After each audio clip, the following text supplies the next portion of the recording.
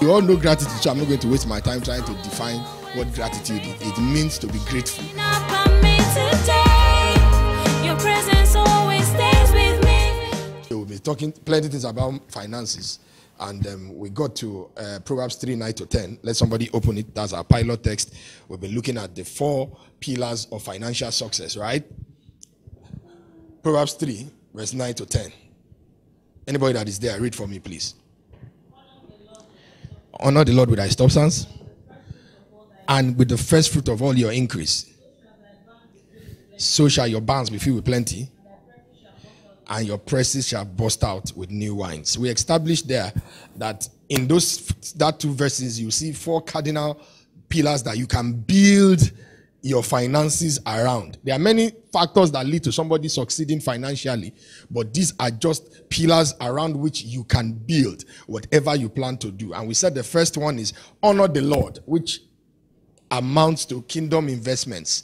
We did a 2-part series on that. You can get the message. I don't want to go back to that again, but nobody will actually succeed financially if you don't learn how to honor the Lord with your finances. It must be the reason why you are making the money. It must be the person controlling how you use the money. That's what it means to honor the Lord in summary. The number 2 pillar, it says that honor the Lord with your substance and with the first fruit of your increase. So your increase is important to God. That is entrepreneurship. And that's what we have been dealing with. The 3rd pillar is your barns shall be filled with plenty. Your barns talk about savings. Nobody will do well if you don't have a savings culture. Then the 4th pillar is, it says your presses shall burst forth with new wine. Whatever you have amassed from your entrepreneurship or your increase, it must become presses, that investments that will burst forth. So the 4th pillar is investment. So pillar 1 is kingdom investment, honoring the Lord. Pillar 2 is entrepreneurship, having increase. Pillar 3 is your banks, savings. 4 is investments. We already looked at honoring the Lord, like I said, and we started on entrepreneurship last service, and this is the second part. Today I want to look at entrepreneurship under 3 topics, under 3 subtopics. I call this entrepreneurship in semicolon in front. You now write entrepreneurship, talent, technique, and temperament. Talent, technique, and temperament.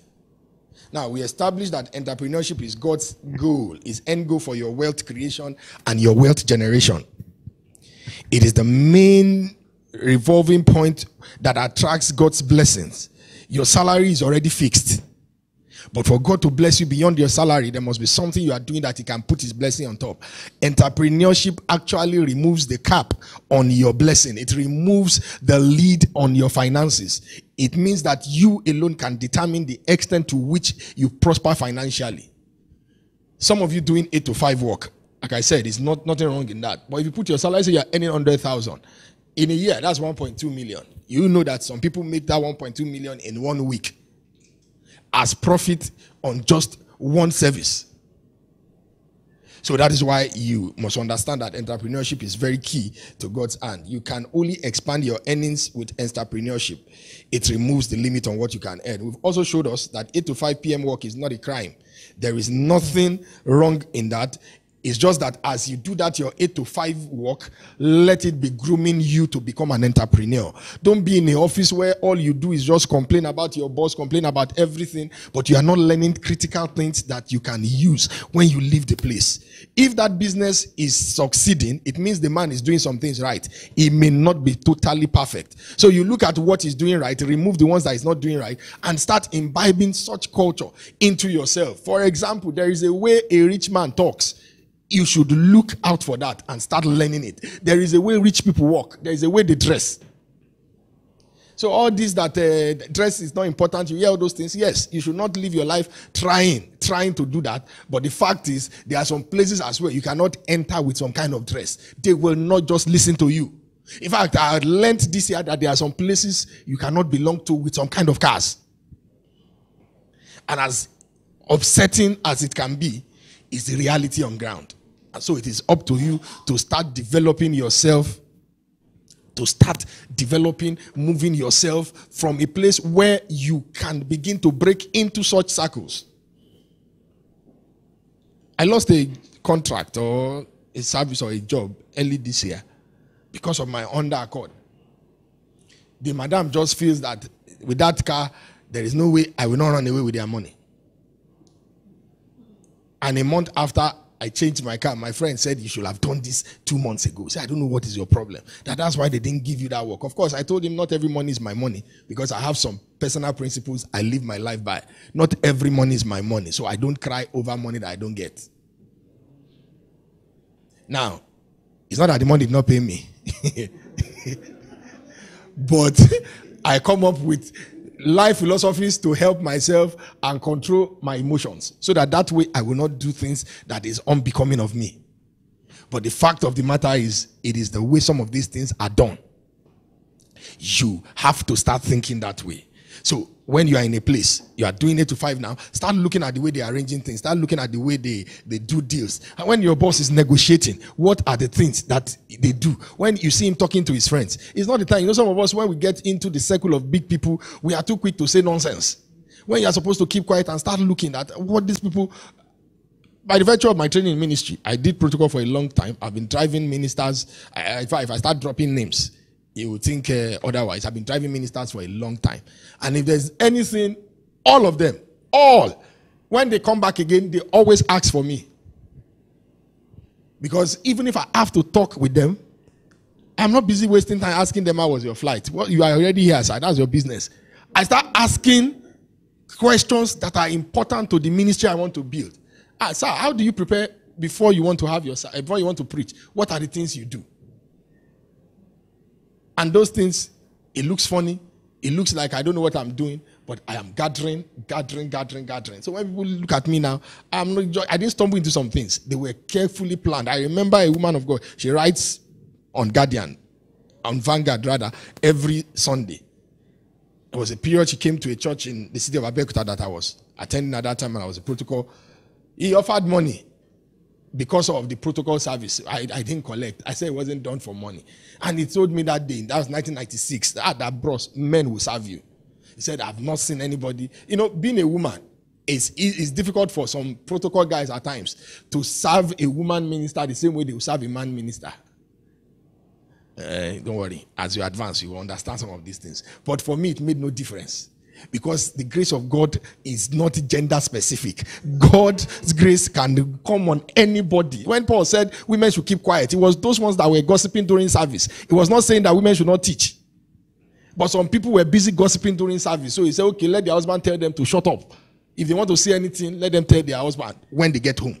But don't let anybody tell you because you are a woman that the grace of God cannot come on your life. God that is using Joyce Meyer can use you from here to the ends of the earth. And I need you to walk in that consciousness. Hallelujah, somebody. So it's very, very key that you understand that and you begin to move in that direction. So it's not wrong to be doing 8 to 5 work. Now, we also showed us from the Bible that entrepreneurship is as old as time. God himself did business with Jesus and he gained the whole world. And you see, I've shown us different examples of people in the Bible that did one thing or the other. Even in Proverbs 31 woman, the Bible says that she sees a field and she buys. So you're an entrepreneur. If you have a business that you own, you are into buying and selling, network marketing, consulting, skill development, you are rendering services and you are getting paid for it. That is entrepreneurship. Anything you do that can bring money to your table. It could just be that you are making cloth. Moody is a fashion designer. And yesterday I was somewhere in a tailoring shop and a guy was telling me, in fact, the person stays in Somitel, around Somitel here. I had to invite him to church. He said he will come one of these days that I've really, this just 30 minutes, I really changed his perspective. But you know, he was talking about Moody. He said Moody, that there are people that just deposit 10 million monthly just for him to be making clothes. That's it. Now I can't even take some people's own because the list is long. And all this fashion designer that we're talking about, it's tailor. Simple is tailor. Fashion designer is just funkifying the name. Tailor na tailor. And it's that same tailor they told you to come and learn some years back. You abused your father, abused your mother, that they are looking down your destiny. Now, the people that learnt it with you, their destiny is flying. In as much as education is good, I don't joke with it, but your education should actually enhance your entrepreneurship skill. See our footballers in the 80s. A lot of them, Filippo Sondu, they were doing well. They were Canada 88. They did fantastically well as players. But because they didn't go to school, their entrepreneurship side of their head was not developed. And a lot of them signed themselves away for nothing. Contracts that they did not even read. For a token, they signed their lives away. And that is how a lot of them ended up with talents. In those days, you can't play football because your parents will say that you want to be a doctor.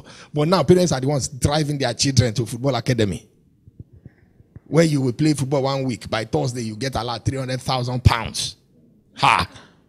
Have you converted that into Naira before? Even for 100,000 pounds, I will not leave the field. I'll be playing every day. Even when they blow final time, I say, referee, no, put the ball down. We want to play. So you know how many people waiting for me in the village on this morning? Say, I will play this thing. So we have to begin to look for skills that you have now. You have to begin to look into yourself. This education that I'm doing. You know, when I was in university, I was working anyway. But you know, there were guys that were just photographers. They were also students. And those guys paid their way through school. They were big boys. They were living large. A lot of them are living by that business now. And if any one of our own mates started the thing, it will be after school and they will have to learn what those guys learned practically. So it's very, very key that we understand that we have to start looking inside. So you're an entrepreneur. So far you have something you can use to get money. They have to pay for it. A lot of you are doing things free of charge. Yes, at a level, yes. But it's time you begin to look at it in 2019 that this thing that I'm not collecting money on top, is it not better I start collecting? Let me give you a good example. One of the things I do by default, not even my professional work, is that I give solutions to problems.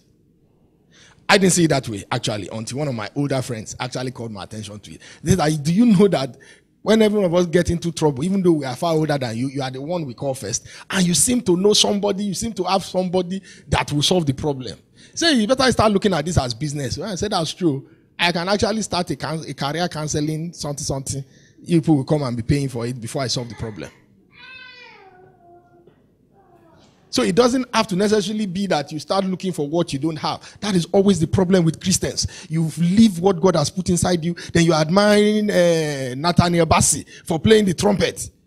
And you can play ordinary keyboard. You don't value it. You are just admiring somebody's popularity and want to be like that, and you are neglecting what you have, and hunger is killing you. That one is going to the bank every day, smiling and coming back. So what can you do that can bring money? Every believer should endeavor to have something that can bring in money. You hear Christians tell you that the wealth of the wicked is for the just, Abi, that there's a wealth transfer coming. You know that thing is half teaching. There's no wealth transfer coming, no. It's an unrighteous God that will take money from a hardworking sinner and give it to a lazy Christian. Not the God that I serve. So when we talk about wealth transfer simply means that you are doing something that God can have a reason to take what belongs to an unbeliever and channel it to you because you are found doing something. Not that you are sitting in the house and you are quoting, oh, the wealth of the wicked is laid down for the just, so that the just can enjoy themselves and travel to America. It's a lie. It's only in your dream that you'll be dreaming and traveling. You will not go anywhere. So all this wealth transfer teaching, as good as they are, godly as they are, you must have something. I mean, an unbeliever is waking up 5 a.m. He's coming back 7 p.m. walking around the clock and is making money, and you are sleeping. Even the prayer that I will say you should pray self, you know you are not praying it. Then you are praying that God should transfer the money of that person and transfer to you. Even the bank self will not allow that transfer to go through. So that is on money transfer. So think about it. There is no wickedness in God. He can't take the wealth of somebody that is working hard and give it to a lazy, sluggard, slothful, never willing to go an extra mile Christian. You know laziness can be defined and when you do just enough. Some of you cannot go extra mile. That's another definition for laziness. If you always do just enough, you are a lazy person. Hardworking people do more than enough. If you look at the parameters of your job, for instance, and all that it takes, you do it, and you don't try to do extra. Even with your guy's bad attitude, you are a lazy person. And his own bad attitude does not excuse your laziness. Because what you do becomes part of you. Practice makes permanent. It doesn't make perfect. It makes permanent. It becomes part of you. That's why at times you see people in the olden days when we're growing up, you see a lot of our homes had our aunties, had our cousins, older people coming to live. They were more or less doing housework, like they were house help. But a lot of those people, by the time they live and marry, they end up being better people. Because it is a principle of the Bible. You are not faithful in somebody's own, God will not give you your own. It's there in the Bible. So if you have the habit of just doing just enough, nobody can inconvenience you. Even God himself cannot inconvenience you. And then you should fast till 4 o'clock. Once it's 4 like this, you set alarm. You dive into the kitchen. Like the fridge is running away. You are a lazy Christian. I need to put that one inside. So that all of you that are breaking fast at 4 because I say 4. Wait till 7 p.m. Do 9 p.m. Say, Pastor, I will show Pastor today. I'm not eating for the whole day. Cheryl is doable, Abby. Why are you looking? It's just one day. So it's very important that we understand that. Let's be willing to go extra mile. But I want to take it further today. I want to look at those 3 things I mentioned. Let me start with talent. Talent is just the natural gift that you have. It is not the gift of the Holy Spirit.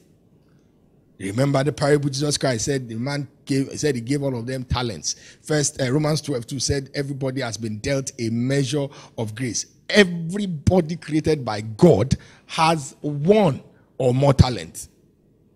Some of us have only 1. Why God does that, I don't know. Some have 2, some have 8. But you see, the problem we don't understand is those that have 1 are the lucky ones. Because their parameter of judgment is very, very streamlined. Those with multiple talents are the ones that, go and look at it, they are the ones that struggle. That's why Paul says, this is one thing I do.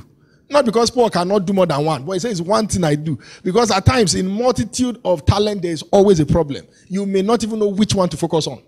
Have you seen some fantastic musicians that are also called, or they feel they are called to be pastors, and they struggle between the two? At times, they want to preach, they end up singing. That is what can happen when you have multiple talents. But that's by the way. Anyway, God has given everybody 1 or more talent. There is something that you have. There is a talent, an ability. It's a skill. It's an ability rather that God gives.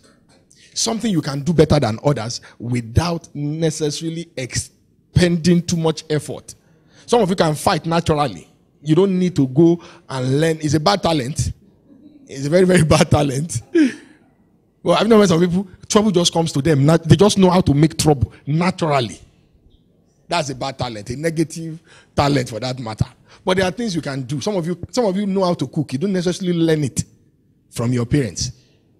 Once you see ingredients, there's just something in you that can put it together and bring something good out of it. Those are talents that God has put. The obvious ones are the singing, the drawings, the artistry, acting, stand-up comedy. Those are the ones we can see. Creative arts mostly suffer in this area because they have plenty talents around them. But there is something inside you that you have a talent for. And I'm telling you today that entrepreneurship starts from your talent. You don't have to look for what you don't have. Start with what you have and start building around it.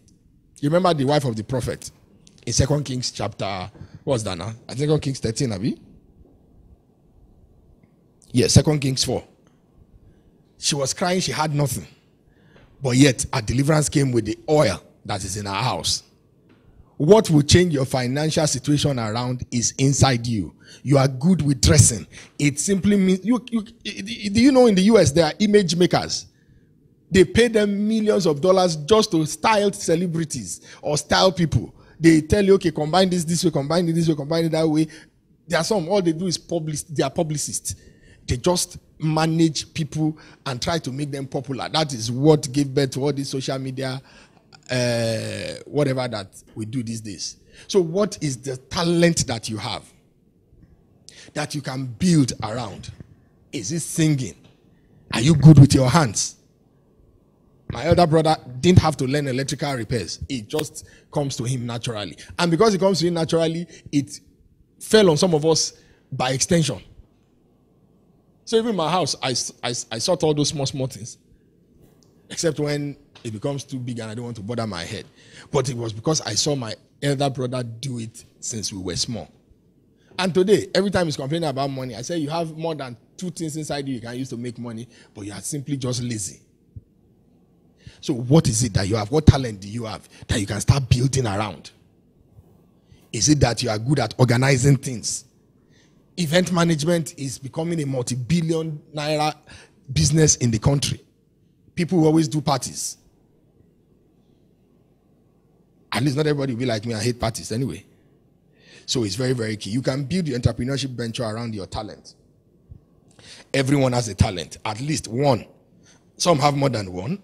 I believe the person with one talent, like I said, stands a better chance, or should stand a better chance at making it work. But most times they neglect it and focus on what others have. The wife of the prophet, a good example. You see that in 2 Kings chapter 4, 1-7. There is a talent in you that you can build your entrepreneurial endeavors around.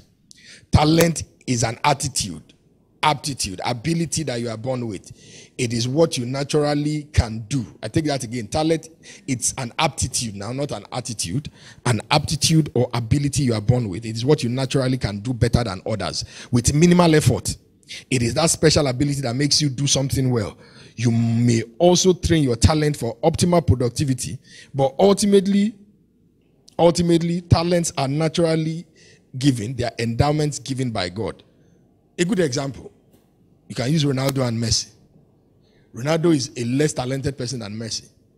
It's just that he put a lot of hard work and he was able to meet up with that standard. For Messi, some of those things come naturally. There are some footballers that you just see them, you know that these people, remember Ronaldinho Gacho, for instance. Ronaldinho doesn't have to even do training. He will go and drink till Saturday, come back to training, and he will still perform magic. The best days of his lives were sometimes when he was coming from parties. Of course, those kind of lifestyles caught up with them invariably. But the fact is, that is what talent is. But outside your talent, you can be a hardworking person and meet up with the person that is talented. So you can work on your talent. Maybe what the talent you have now, you don't appreciate it, you don't like it. It's because you have not put work on it. You feel you want to be a speaker, you want to speak, but every time you are afraid of people. It is because you are not working on your talent yet. You start first by looking at the mirror and start practicing. There is no great speaker that has not had time to practice. None. I still have tapes on my top of my wardrobe, long when I didn't even know I was going to do ministry, that I was preaching, you know, those old cassettes that you press and you start recording. So it's not today, and I'm talking about 1994. So it's not a day's job. The reason why you are thinking you are not talented is because you are not doing anything about the talent. Once you know you can sing, what are the extra things you can put on the music that can bring you profit? Because talent is never enough. Tell your neighbor, say talent is not enough. So it's important that you understand that. It's very key. Some can draw naturally. For some, it's sports, creative arts, music, instrumentation, acting, writing, critical thinking, mathematics. Some people are just that good in mathematics. Some of you, even if they teach you algebra from now to tomorrow, you will still not understand it until you cram it. Decision making. You know, there are some people, they can just quickly sit down, look at the facts, and give you a decision. Networking, accounting, graphics, photography, stand-up comedy, troubleshooting, teaching, communication, administration, management, relaxation, actually. Oh, you not met a chairman of enjoyment. When you meet those people, their talent, if you have 100,000, they can make it go round in drinks and food and everything. Those people, they should end up being party people, just organizing parties. There are some people, that's the only time their anointing comes alive. Only time they see party. That's the only time. It's only when they see party. Any other thing without that activity does not excite them. That's why Mary could cook and the sister, Martha is the one cooking. Mary is the one at the feet of the master. It's not that Martha's ministry was not important. For Jesus then, it was just the issue of timing. But ultimately, after she was done, all of them still ate. So there are people like that, and I don't think we should make them feel less important, actually. Conflict resolution, makeup, event management, adaptation. Adaptation is a talent. Some of the adaptation, talent, your ability to blend with any situation you find yourself. It takes talent. That's why some people, when they have problems, you see it on their face. Some people, inside their problem, that's when they add weight. Because they've learned how to adapt. And those people, when you take them from here, throw them in any country, they seem to survive. It's actually a talent. And in the US, some people teach it as survival skills. So they take them and they teach you how to survive. They are just profiting on the talent that they have, nothing more. And some of these skills are not yet blown in Nigeria. For instance, in the US, there's this marriage counselor outside churches that people go and see, and they pay money, or you have a psychological issue, you go and see. Now it's gradually creeping into the country. I heard it's becoming a big business in Lagos. It has not reached Port Harcourt yet. You can train yourself in that area and start taking advantage of it, where you counsel the people that are maybe in their minds they have issue, or these people are addicted to drugs and all those things. There are areas that the Lord can open your eyes to see, and you can quickly start plugging into it now, instead of waiting and you have abused Buhari too much. In fact, the way you abuse Buhari said, don't tire. So you can build a business around your talent. Just ensure you know that the talent that you have, and let the Holy Spirit, let it lead you in the direction of the most profitable one. For those of you that have more than one talent, you don't know what to do. You are confused. That's why you need the Holy Spirit to tell you this part of your skill is what you can build on. You may be good at event management, you are good at cooking, you are good at makeup at the same time. The Lord may not want you to start the three at the same time. He may just be telling you to move from one and join the other. When I started I started first with employing accountants and giving companies. They are my staff, just like what banks do. They are my staff. They pay me, I pay them. From there, migrated it, improved it, became audit, became tax. Now I am trying to buy up some businesses. That's other people that are doing things that I don't really want to do, but I know there's still money there. So you just find those people, bring them in, give them a stake in the company, let them go and hustle the money. If they bring 1 million, for instance, at the end of the day, and I sit down in the office, I still get 200,000, they take the rest. It's still profit. So you have to learn how to begin to think in that area. Hallelujah, somebody. So stop admiring people and their talents. It's good to appreciate what people have, but focus on what you have and start developing it. You have admired Kim Kardashian enough. It's time to look elsewhere and start looking at what God can do in your life. Stop opening social media just to see all the people doing well. Then you now post at the end of the day, oh, if only my father was rich. Or all kinds of funny posts. There's one I read recently. Tell them there's a difference between plenty and much.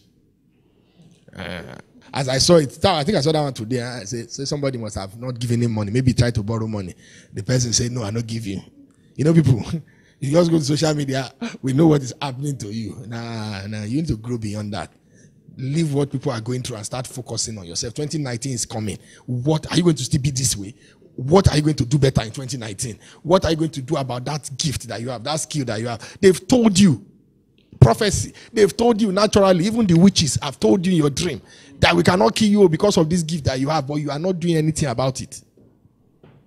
Do something about it. Tell your neighbor that said, do something about it.